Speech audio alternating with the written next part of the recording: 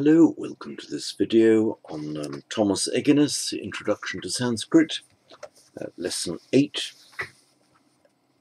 In this video we'll be doing the grammar and the vocabulary at pages 87 to 93, and after that we'll go on to do the exercises in a separate video.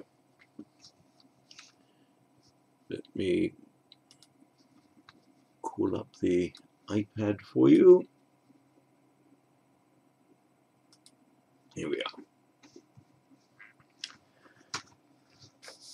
So the main topic of the grammar in this lesson is sandhi. And we've already done a fair bit of sandhi. This sets out a number of the rules in greater detail, and in particular the rules for vowels. There's a separate set of rules for consonants, which we'll deal with as we go along. So going through now the text of the book, and looking at the top of page 87, the word sandhi means combination or junction point.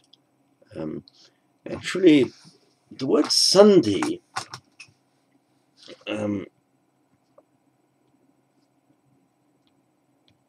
is cognate, directly cognate, with the Greek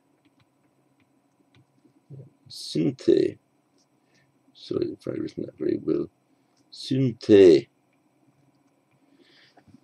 Synthe, together, as in synthe, putting together, from which of course we get, it's come into English as synthesis. The synthesis, putting together. And that's exactly what sandhi is. The rules of sandhi, Thomas Egenes goes on, ensure that sounds will combine in a pleasing euphonic way. Paranini refers to these junction points as samhita, or togetherness. Samhita is actually also putting together.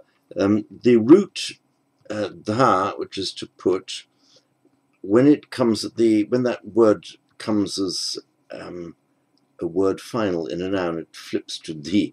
So sandha, to put together. Sandhi is the noun meaning put together, and it's an irregular verb in the sense that the past participle of dha is hita. So when you see this word sanghita, it just means put together. It's the past participle as opposed to the noun sandhi, putting together. There are two types of sandhi rules. There's the external sandhi, where you get one word and then a new word, and what happens between the word that's finished and the new word that joins onto it. That's the external sandhi, because the sandhi is external to the word. And the internal sandhi, that is changes within a word. The sandhi rules involve sound changes so that the flow of language is smoothed. As mentioned, listen to, an apple is smoother to pronounce than apple. The house is pronounced differently than the other house. The or the, depending on what follows. The rules in English are simple enough. They're a little bit more complex in Sanskrit, but it's all the same principle. It's just euphonic flow. And one point to notice is that whereas in most languages the sandhi that naturally occurs isn't reflected in the script, in Sanskrit it is reflected in the script, and that dates back to historical times, when such great importance was attached to the correct enunciation, particularly of the Vedic mantras and so on. So that is why you will see these sandhi rules reflected in the script. Incidentally, there are in our times, newspapers and periodicals published in simple Sanskrit in India. You can easily find them on the internet. And because the rules of sandhi are generally regarded as a little bit complex, these publications are done without sandhi. So you can see each word just individually as it would appear in isolation. And that is to assist students. So, yes, back to Egenes, these, which means the house and the other house, are examples of external Sandhi. The Sandhi rules of Sanskrit exist because the Sanskrit tradition has been primarily an oral tradition, that's right, as I just mentioned, and because its grammatical insights were so sophisticated. And the term Sandhi, it says, has been adopted by modern linguists to describe sound modifications between words in any language. Yes, that's right. For example, in textbooks about spoken Chinese, for example, whether it be Mandarin or Cantonese or any of the others, you'll hear about tone Sandhi, where a word that's pronounced in one tone in isolation might change tone when it's followed by a word in another particular tone. That's the same principle at work. That is tone Sandhi in Chinese. And Thomas Egenes goes on to say, helpfully, don't allow the Sandhi rules to overwhelm you. Yeah, there's a fair amount of rules to learn. However, no one rule in itself is particularly difficult. Each one on its own is a rather simple piece of information, easy to assimilate. Not only that, but you will see repeating patterns. This is a point I'm going to raise in particular when we look at this table of vowel Sandhi on page 89. It looks like an awful amount of stuff to learn, but if you just take a moment to look at the patterns, then hopefully with most of it you'll be able to say, ah, yes, a kind of a simple pattern running through. So Egenes goes on, we will begin our study. Sorry, I've lost it here. We will begin our study of the external Sandhi rules using charts. After we've used the rules for some time, we will memorize them. There will be 3 charts, because external Sandhi can be divided into 3 groups. It's the vowel Sandhi, that's the Swara Sandhi, and then in the next lesson, lesson 9, we look at the final H of the Visarga Sandhi. You've already learnt some of that. For example, when a word that would on its own end in an ah, so in Narah, Vadati, the man speaks. This final ah mutates to o. So, as before, when I put an asterisk in front of a word, I mean it's kind of deliberately written incorrectly by way of illustration. So this becomes Naro Vadati. Something, and I am Rama. So Rama on its own in the nominative, but I am Rama. Rama plus I am Asmi, it becomes Ramusmi. That's the Visarga Sandhi, and there are other rules as well. And consonant Sandhi, that should be dealt with in lesson 10.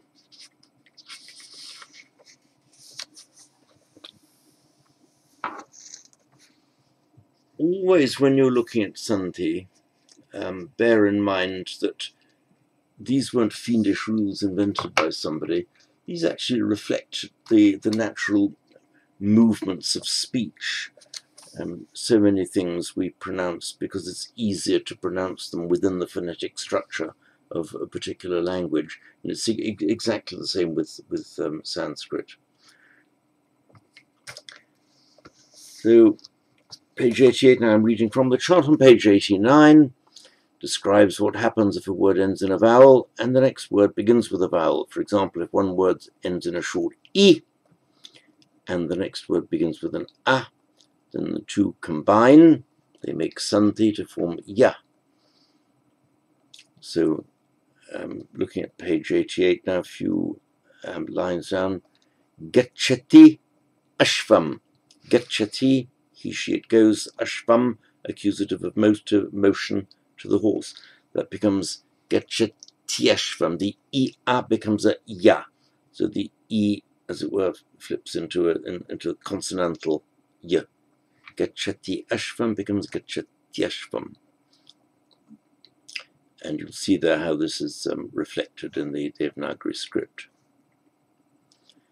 And word ending in an a, next word begins in an a, short or long, applies to both short or long equally. Then they merge to make a long a. Eva avashishyate becomes eva avashishyate. Brahma asmi, brahmasmi. Bhava Arjuna, be, O Arjuna. It becomes Bhavarjuna. On the following page, looking at paragraph 5 now, on the following page is the chart describing the sandhi change if the first word ends in a vowel and the second word begins in a vowel. So, and you'll see the notation here that in this chart, and we can write short a or long a. If we want to emphasize that an a is short, we write it with an a like that. But we normally don't bother. For instance, nara, written without a mark, that they're automatically short, unless you particularly want to emphasize a difference. So, for example, bala and bala, we might emphasize the fact by saying the bala in the word meaning strength is written with a short a. But mostly we don't write it because it's unnecessary. In this table, where a vowel is written like this, this means either short a or long a. That's why you have both signs written above. In running text, in grammars and works explaining the language, you occasionally find it done to indicate that a word, for example, can be pronounced either with a long or a short a. There are some words that are different words, but occasionally they overlap. For instance, bhava as a noun meaning being. Sometimes it's a bhava, sometimes bhava. But anyway, this is what it means in this grammar, as in most. So when you see an e written like that, it's an e. If you see it written like that, you know that he's talking about an e that's either a short e or a long e. And it says the chart need not be memorized. Okay, well, I would second that. Don't trouble yourselves with that. Just assimilate it gradually as you go along. And then, of course, you can refer back to it for the exercises. Now, I'm not going to go through this chart in detail. I'm looking at page 89. But what I do want to do is to point out some patterns in it. For example, if you look at the row of vowels, the top horizontal row, one begins a, e, u, and so on. If you look, for example, down the column starting e, which I'm looking where my finger is here, sorry. You'll see here, and of course the horizontal column at the far right of the page, the horizontal column at the top of the chart is a vowel at the end of word 1, and the vertical column at the right of the page is the commencing vowel of word number 2. And you just see where they join on this chart and what happens to that vowel. So there's a fair bit to remember, but this chart makes it fairly simple. Now, spot some patterns. Ease your ease the burden on your memory. If you look at the final vowel E and look down that column, so the E followed by a new word beginning in A becomes ya. Next one followed by a word beginning in long A becomes ya. If one word ends in E or E and the next word begins in E or E, then the vowel coalesces into a long E. The same with A or A followed by A or A just coalesces into a long A. And all of the rest of them, look down the column, it begins with a Y followed by the vowel in question unchanged. Well, that's very simple now. So if a word ends in an E and the next word begins in a vowel, if that vowel is itself an E, they're identical vowels, short or long, then they just merge into a long E. But if it's any other vowel, all that happens is the E becomes a Y and the other vowel remains unchanged. You will notice that the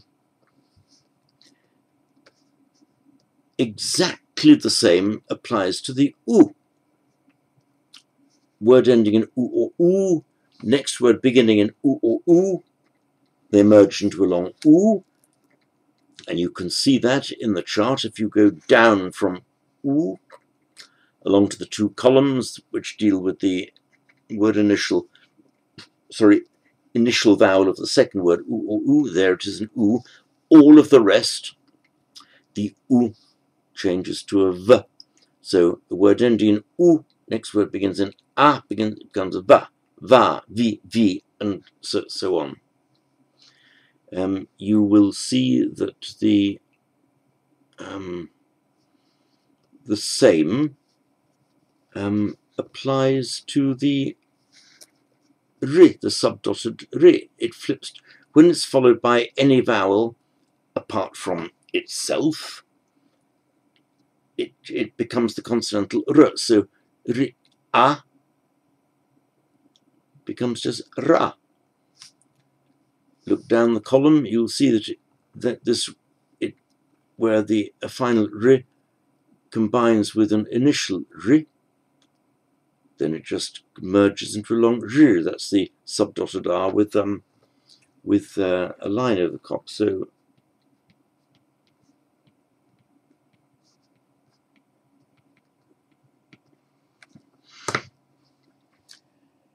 and in every other case, it just flips to a r. So spot these patterns and everything will become much simpler.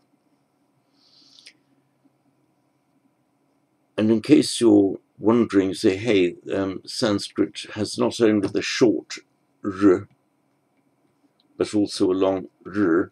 Why aren't the long r shown? Why isn't the long r shown in the top horizontal line of final vowels or the vertical line of initial vowels of the following word? The answer to that is simply that no Sanskrit word ever ends in a long r, and no Sanskrit word ever begins in a long r. In fact, the long r is, you will find it, for example, in roots, meaning to cross. You'll also find it in genitive plurals of roots in tar, words in stem tar. So, for example, stem pitar, father, nominative pita, genitive plural piternam, of the fathers.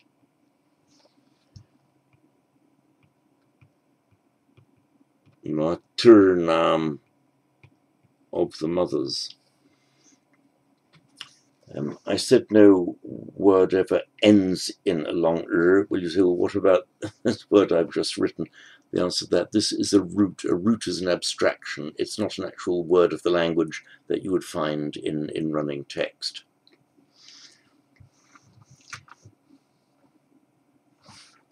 So now we will pass on to the before we pass on, just look at the final column. That's where the final vowel is an ow, and you'll see there in every case the final ow followed by a word beginning with a vowel. The ow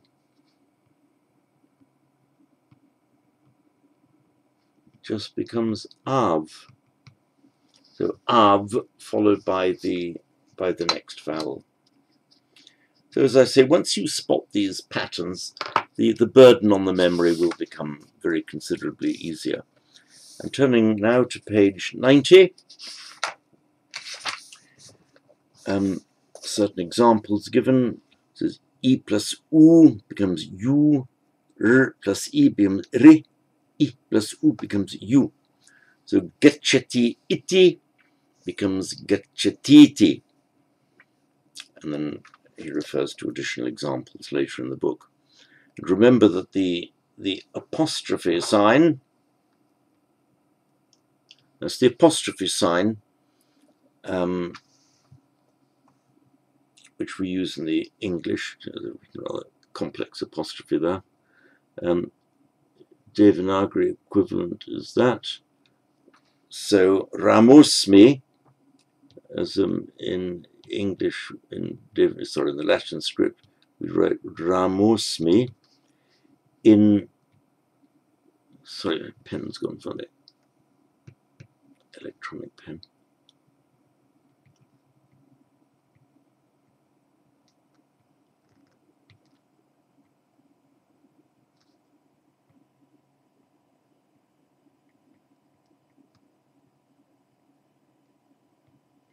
Sorry, my pen is, oops. My electronic pen is going a little bit odd. So Ramosmi, and this sign here, the avagraha, represents the missing a. So the a of asmi is dropped out, this a, and replaced by the avagraha. The avagraha isn't always put in, but I think in texts printed nowadays you will, I think, almost invariably see it put in. If you do ever delve into reading older texts in the Devanagari, you might not find it, but by the time you reach that stage, you'll probably be far beyond needing any help from me. So the example is given in grame, in the village. Atra here becomes grametra. Now, in a very important rule, once the Sandhi rules have been applied, there is no further application of Sandhi. Sandhi rules are only applied once. That is a very important rule, and I'm just going to explain it a little bit further. So the horses are coming. I'll write it without Sandhi first.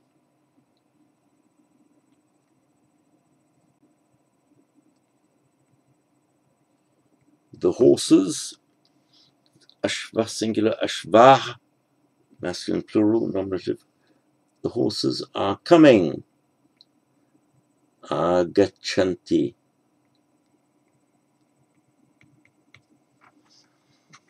Now, where you have a long a with visarga, as here ashvah, followed by the next word beginning with a vowel, the visarga drops out. So you get ashva agachanti. Now you might say the visarga has dropped out, so we have this word ending in a long a, ashva. the next word beginning with a long R, agachanti, shouldn't we merge those? Ashva agachanti. Answer is no. Because we have applied that sandhi rule here, where I'm underlined to ashvah agachanti, drop out the visarga.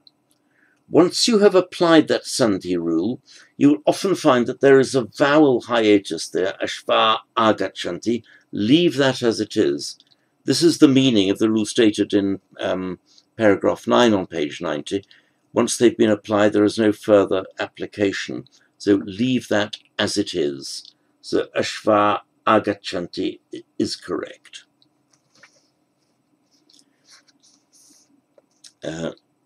Number 10, in this text, words are always separated in transliteration. That's in the Roman script, unless two vowels have formed one long vowel, such as E plus E.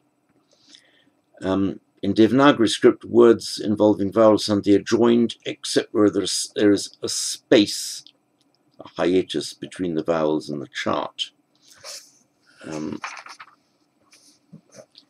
So, for example, if you look in the second last, look at the bottom row, back to page 89. Look at that bottom row where you have the final vowel au. I'm looking here at the first item in the bottom row, the final vowel au, and the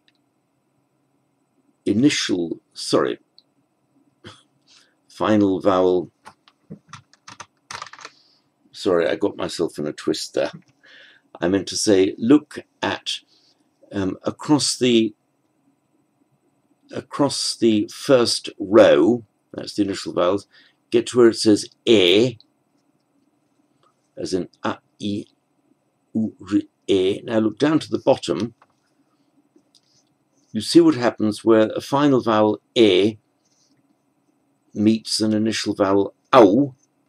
Now you'll see that it's written as two separate things. The final e becomes an a, and the following au remains unchanged. So a, au. That's what Thomas Egenes means when he says where you see a space between the vowels in the chart. You see the a, au space. That indicates that in Sanskrit, where the one word ends in an e and the next word begins with an au, the final e becomes a. So you get a, au, and it stays like that. So you get what's known as a vowel hiatus. You may hear the expression primary hiatus and secondary hiatus used. All that means is that where you get a word before sandhi has been applied,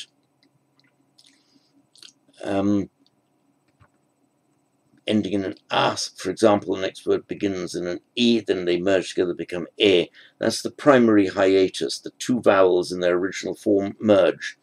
The secondary hiatus is after the application of sandhi. Is there still a gap between the vowels, as in this e, au becomes a, au, as I mentioned? That's known as a secondary hiatus. And that is the one that remains as a hiatus in accordance with this rule in paragraph 9, namely once you've applied the sandhi, you only apply it once. Looking now at the top of page 91, gacchati iti is pronounced and written gachatiti. Gacchati ashvam becomes gacchati ashvam, so the tia becomes tia, written as a tya. One point I would mention is that you will find some texts, and I do it in some of my textual analyses, and for example some dictionaries do it. The Moni-Williams Sanskrit dictionary does it as well, where you get, for example, a plus a, ending in an a, beginning with a, they merge to a, and they're written in the Devanagari script just as a long a.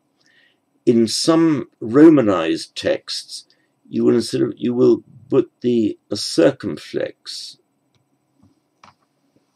to indicate that this vowel is the result of a merger of two vowels. So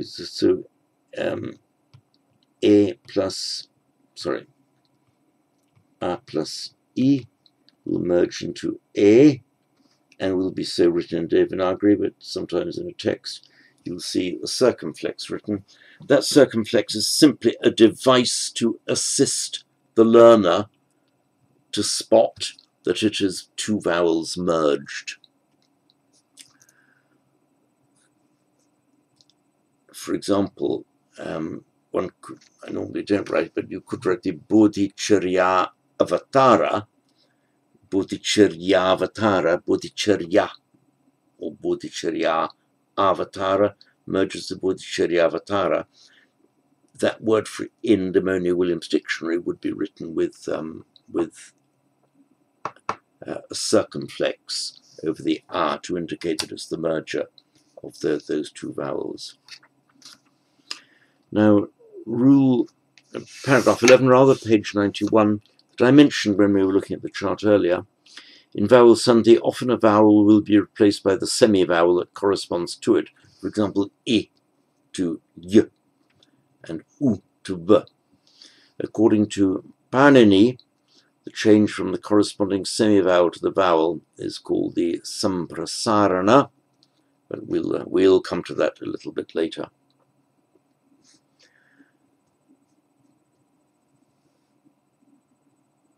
And then in the middle of the page,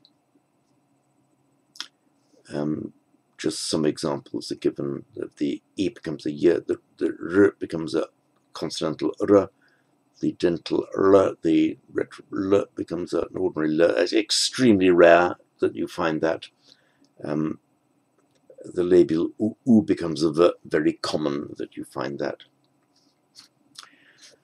So some vowels which under the normal rules would be subject to sandhi are not subject to sandhi in certain circumstances. In the dual number,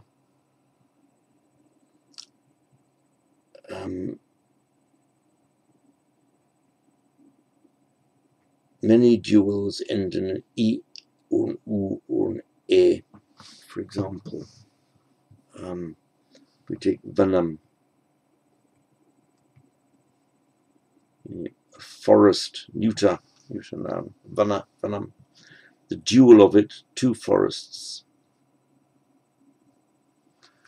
is vane, which coincidentally looks the same. This is the dual masculine, sorry, it's a neuter word, is the dual nominative and accusative. Vane is also the singular locative in the forest. So he is in the forest. Vane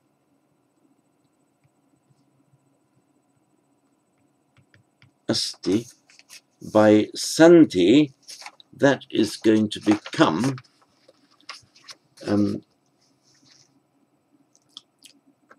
vanesti.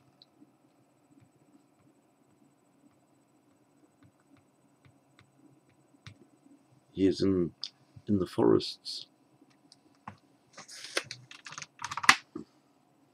Where, however, it means two forests, they come to the two forests. Vane agachanti. If you look at the table on page 89, you will see that normally if a word ends in an A, look across the top column, top row, sorry, the A entry, look down to where, just two rows down, you see that A plus A, plus A rather, just becomes the A, and then the hiatus A. where the A represents the dual number, it remains unchanged. So it's not vana agachanti, but vane agachanti remains unchanged. And the same happens where you get the E and the U endings of the dual. Not that common, but just it's worth remembering this rule.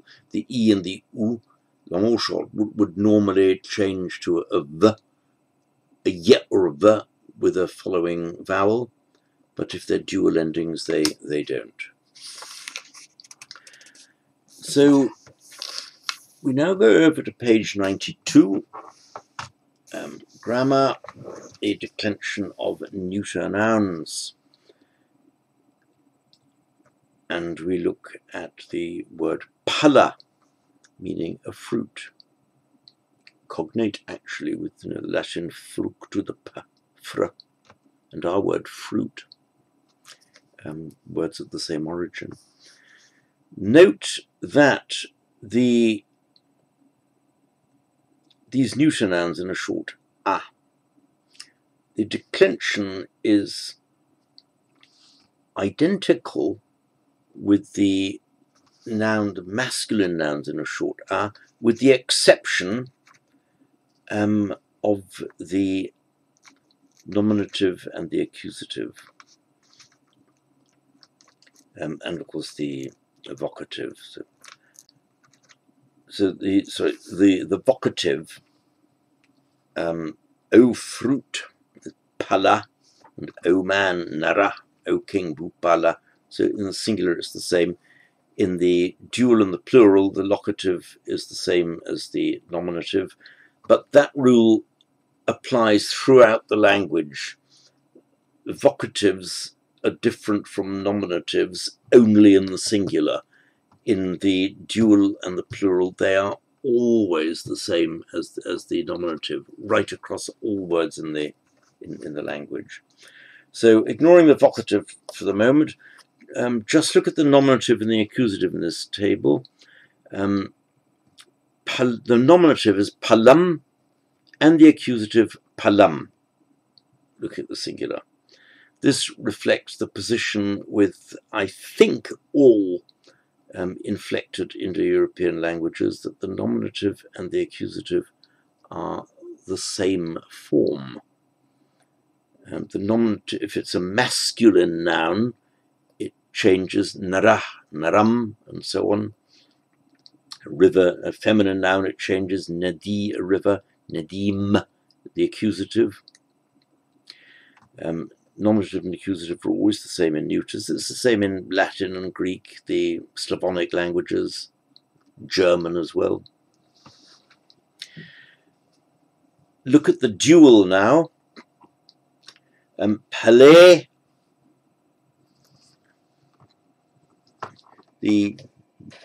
confusingly, you'll get to know it, it doesn't occur that commonly, that this form, the dual, nominative and accusative, for the neuter is the same as the locative singular. But remember, again, this is where the rule that if a dual ends in an a, that a is not subject to sandhi. So, for example, palais, atti means he is eating. Palais atti, he's eating two fruits. To make it simpler, palais adanti, they are eating two fruits. Although you've got the word ending in an a and the next word beginning with an a, that a remains unchanged because it is a dual ending. Look now at the plural ending.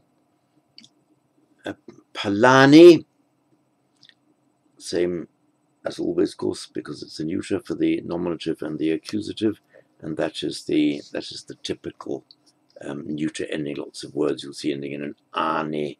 You immediately know that that's a neuter plural. Look at the others: instrumental, dative, ablative, genitive, locative. No distinction at all between the masculine and the neuter here. So there's nothing new to be learned, just the nominative and the accusative. We will look now at the vocabulary before going on to the exercises. So, amritam, immortality. The translation is given as immortality or an immortal. Well, immortality, as in the neuter, amritam, the undead, yes, is correct. That is a neuter noun, but as amrita, as a masculine or a masculine feminine neuter, it's an adjective and will behave like any other adjective ending in a short a. And as a noun, a male masculine immortal is an amrita, and a female immortal is an amrita.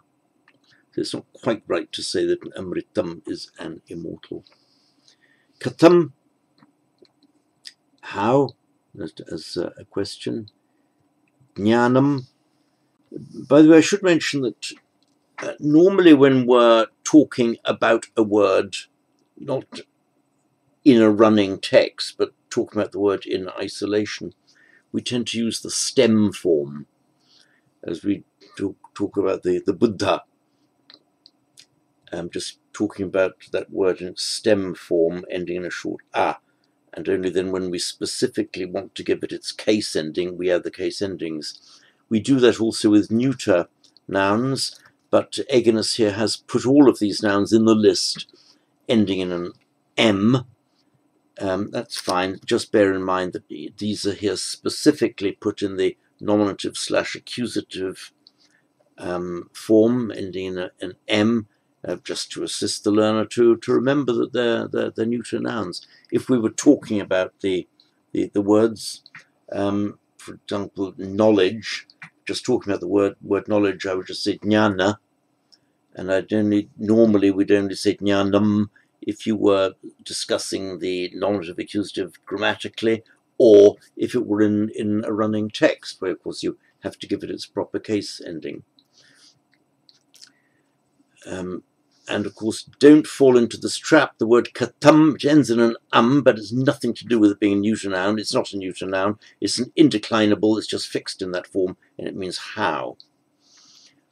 Jnanam, most, on the root jna, to know, most verbal nouns ending in na or ana are neuter if it's a short a. It often has a long a, as for example, vipashyana, deshana, vedana, bhavana, very often found in the feminine. But if the final vowel is short a, then they're most commonly neuter rather than masculine. As you'll see, with this word jnanam, a neuter noun, knowledge, follows that general rule. We have the word, now a verb, patati, he reads. Let's look at this for a moment. Patati. It makes the modern Hindi actually par, the root parna, infinitive parna root, par, to read. But for our purposes, the word meaning make a verbal noun out of it, a recitation, you can lengthen the make now a verbal noun, is parta.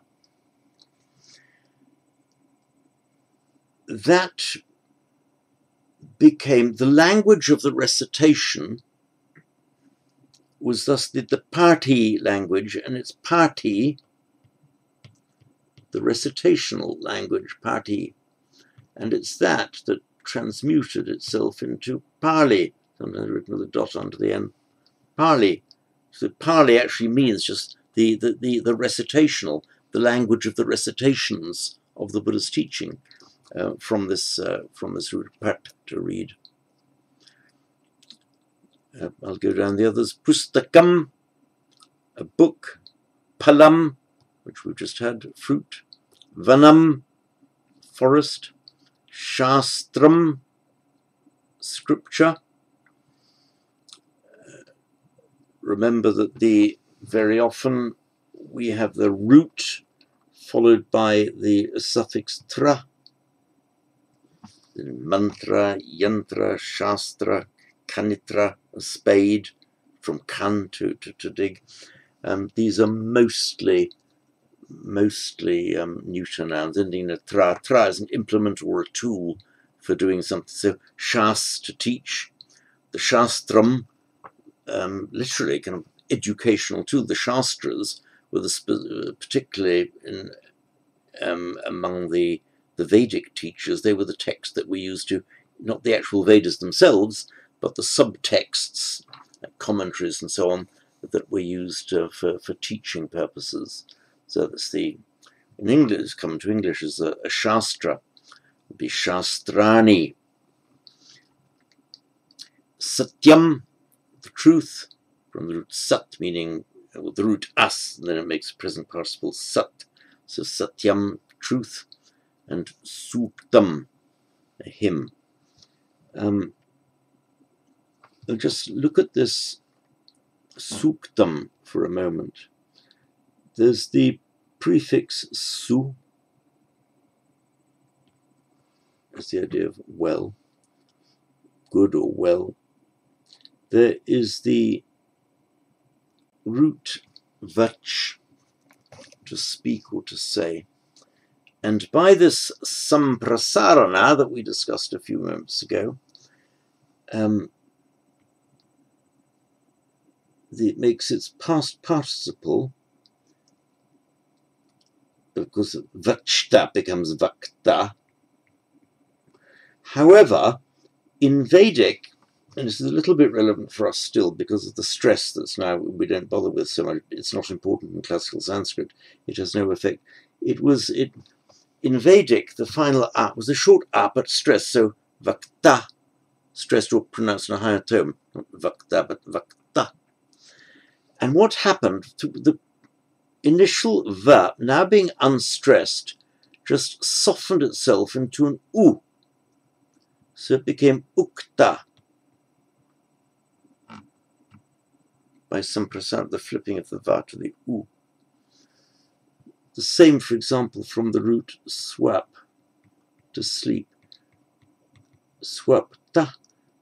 Don't be put off by my writing this acute accent over the a. That's just a reference back to the old Vedic grammar, just to indicate it was higher. Swapta. These higher and lower tones are no longer relevant in classical Sanskrit.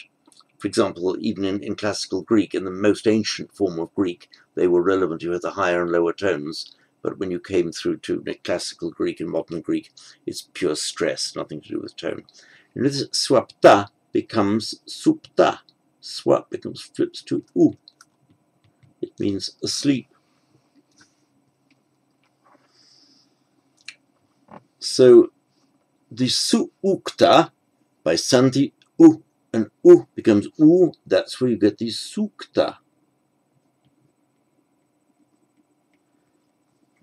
which Egenes translates as a hymn, but in literature it just means something as well spoken, well said. From an entirely separate root we get su, meaning to sew or a thread, plus tra, we get sukta and sutra, which are two different, and let's now look at, we were just talking about supta. So we have these three, sukta, sutra, we know what sutra is, and supta. All three of these words, I'm departing slightly from script here to do with Pali, all three of these words become sutta in Pali through natural phonetic mutation.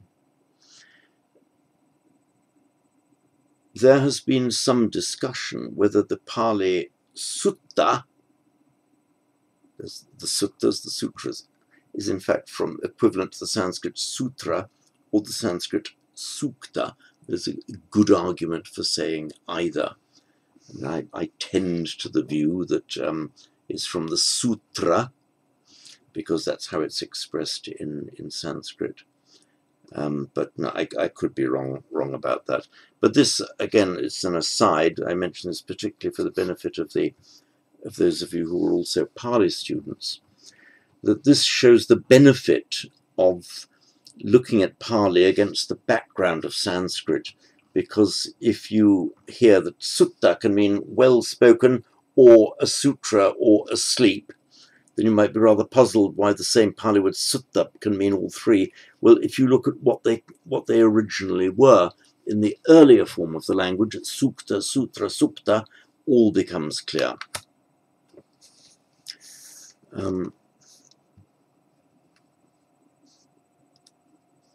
And then at the bottom of page 93, Egenes makes points that I've already made, and important ones at the bottom. Neuters decline like masculines, except nominative, accusative, vocative.